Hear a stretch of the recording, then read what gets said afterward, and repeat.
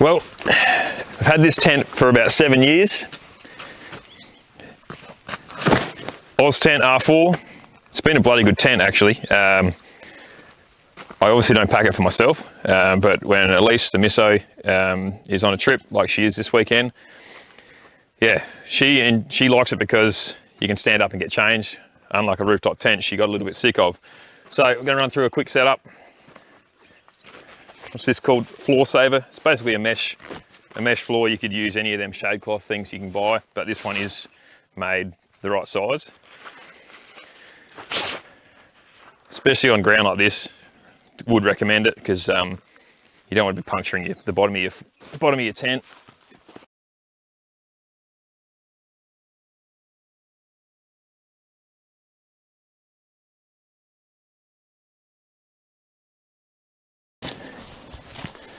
All right, we'll unzip him.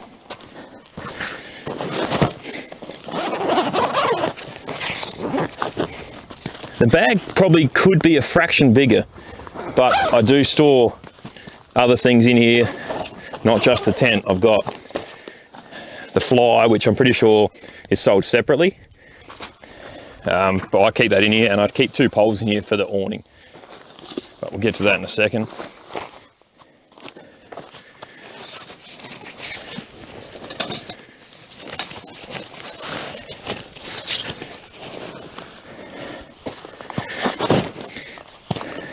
So, unclip the little clip and then point the arrow. That's how I think about it, as an arrow. That's the front of the tent. And then with this mat, with the RV-4, I put it just behind, or sort of in line with the back of the mat. And then you got 2 arms that fold out. Probably should have brought this way a fraction.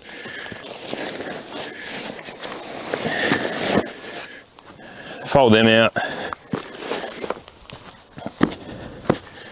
Step inside the tent.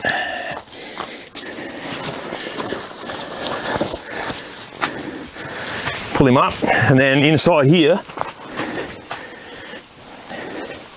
you got an arm each side. So if we just have a look in here, there's these 2 arms that's on slides, basically like an over center latch sort of setup. One on that side, and then that one on that side. So now that'll stay there, but just to double check and to stop a little bit of flapping and wind, there's a couple of Velcro tabs underneath that. So now that can't actually go down. With the back, pull this out. The old hammer.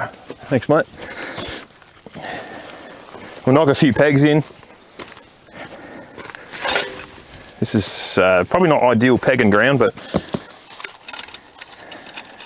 now 7 years of use, I've come lazier and lazier with setting this thing up. So minimal pegs, quicker setup time, quicker pack up time.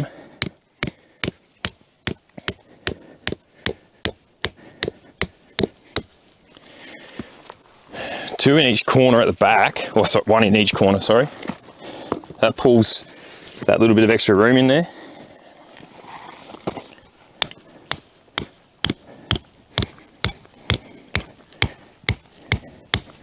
We can get something with no rocks in there.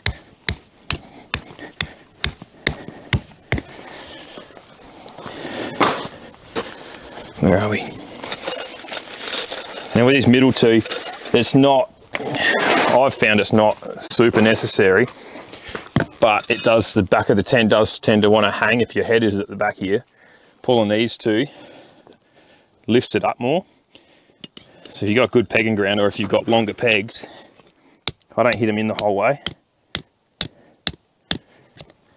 Otherwise that's obviously going to be pulled down there, which probably, looking at that, doesn't mean much anyway.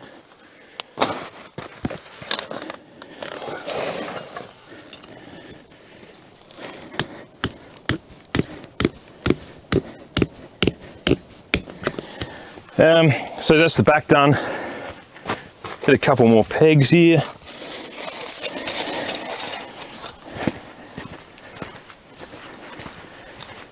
And like I said, if you were just an overnighter, that you could throw your mattress in there and that's not going anywhere.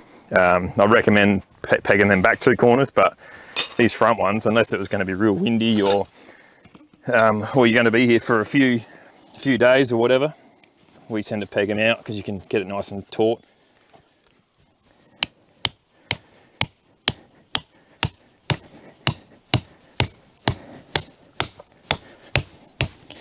Find a way down there without hitting some rocks somewhere. And when you're putting this last one in, just pull that nice and tight.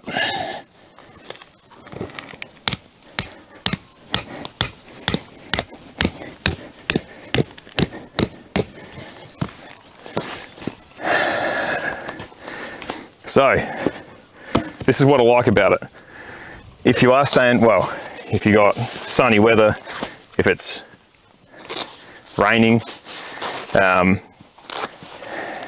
beauty about this is you've got a home base now. So if you don't need to set your awning up on your car, this one, you got some shade and whatever without having to set that up. If you want to go and do a track, or if you want to go down the shop, or if you need to, whatever, if you need to use your car, you've still got a home base with a shelter. It comes with a couple poles.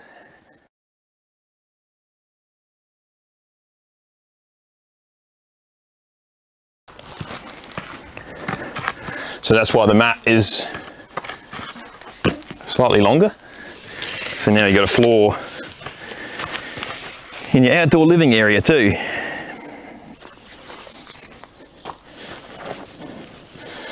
Leave him a little bit loose, slap this next one in.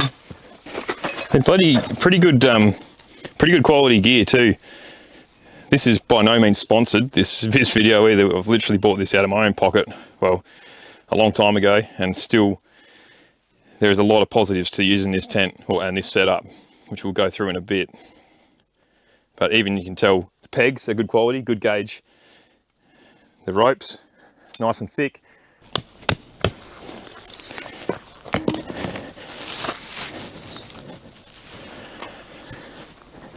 If I was to do that again, I'd go a bit wider, but for the sake of this, there she is. A little bit on the piss, but hey, that's all good fun. So yeah, that's the basics of it. You can grab a chair, and no matter where your vehicle is,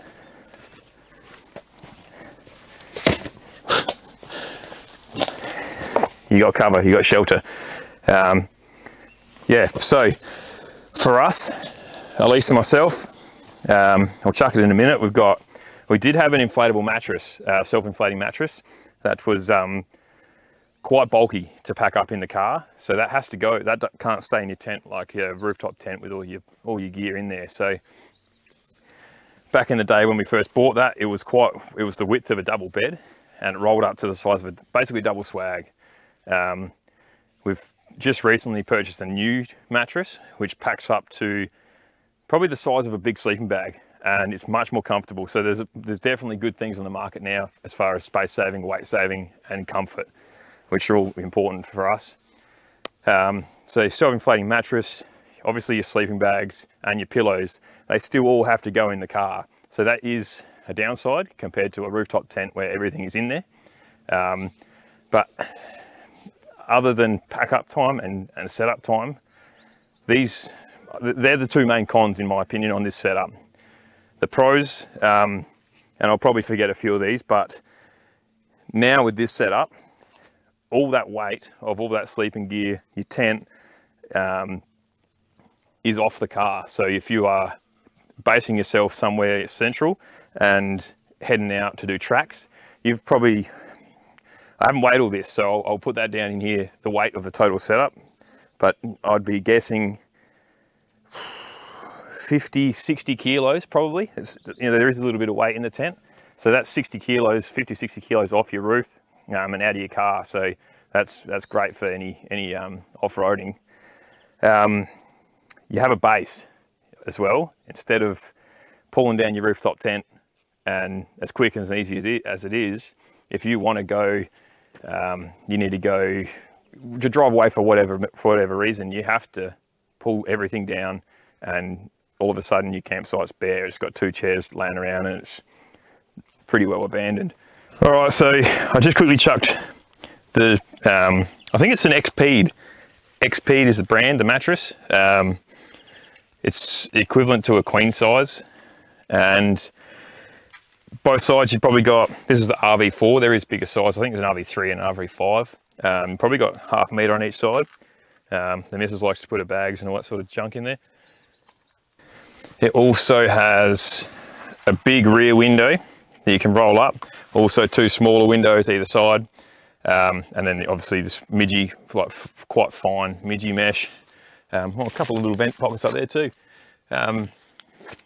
It does, and I did purchase back in the day, they have basically a wall kit to completely enclose this front annex section. Quite expensive. I don't know off the top of my head what I paid for that, but I think I used it once. I've been sitting in the shed ever since. I personally, it's just a lot more setup. The reason for this tent, we bought it was because it's quick and easy. All these, you carry a lot more poles, you carry a lot more little bags, not a huge amount of weight in the walls, but set up and pack up is massive compared to what this is. The things I would purchase with the tent would be definitely a floor saver of some description. It doesn't have to be an Oztent one, but some sort of protection to protect the back, the bottom of your tent, and also the cording fly for the top, because you can, like any tent, can get dewy, and that fly does help. Also helps to keep an air gap too, so it can keep a bit of heat out if you're in summer weather. Pros and cons to this situation, and I'm going to refer a fair bit to a rooftop tent because there's so many on the market and they are so convenient.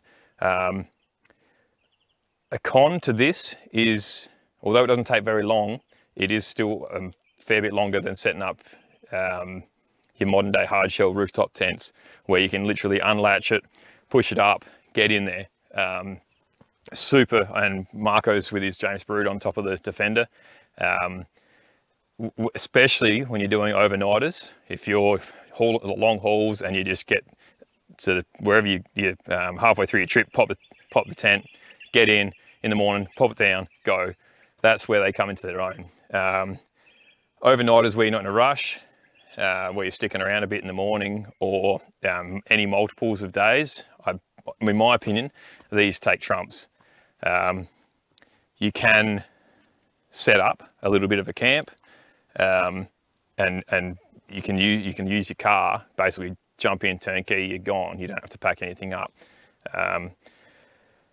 Price wise, I think, now don't quote me on this either, you're better off just to Google it, but they're above $1,000, which isn't a cheap tent by any stretch of the imagination. So that you can probably see why a rooftop tent is so expensive. If something like this, with nowhere near the engineering and whatever goes into those. So not a cheap tent, especially if you're adding all the other goodies with walls, floors, flies and stuff like that. So yeah, it's definitely something to be thought about is the price. One big pro for Elise is she likes to be able to walk in and out of it without climbing a ladder, stand up in it and get changed.